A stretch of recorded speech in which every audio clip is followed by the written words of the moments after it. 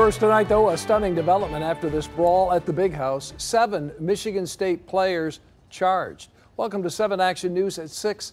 I'm Dave Llewellyn. This all dates back, of course, to the big Michigan State rivalry game last month in Ann Arbor. Michigan State players seen on camera assaulting U of M players in the tunnel after leaving the field.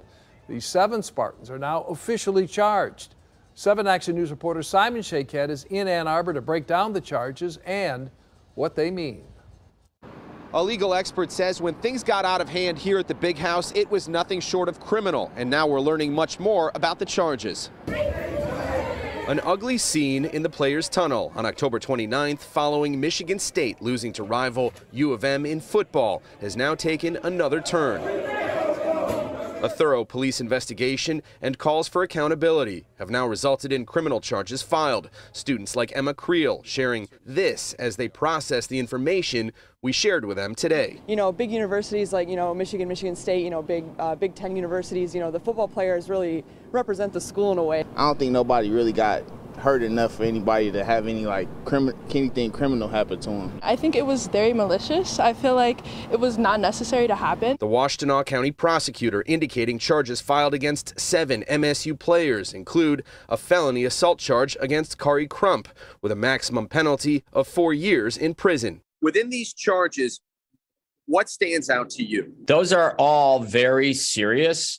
And to the extent that you're changing the trajectory of each one of these kids' lives. Former prosecutor Todd Flood points to video that showed a Spartan player striking a Wolverine with a helmet, playing a major role in this decision. A felonious assault is using a weapon or an instrument as a weapon and assaulting another. That's a 4-year felony. 5 other players face as much as a year in prison for aggravated assault, and 1 player faces 90 days for assault and battery.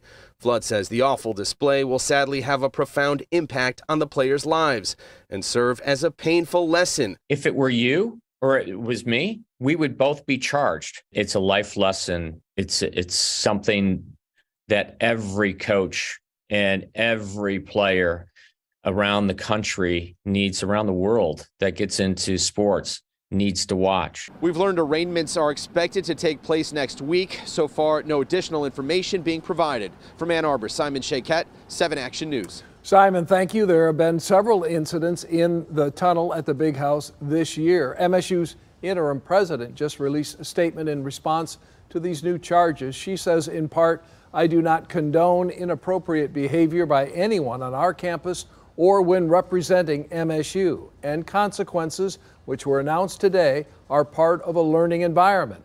But I also believe that as universities, we must make our respective environments safe places for competition."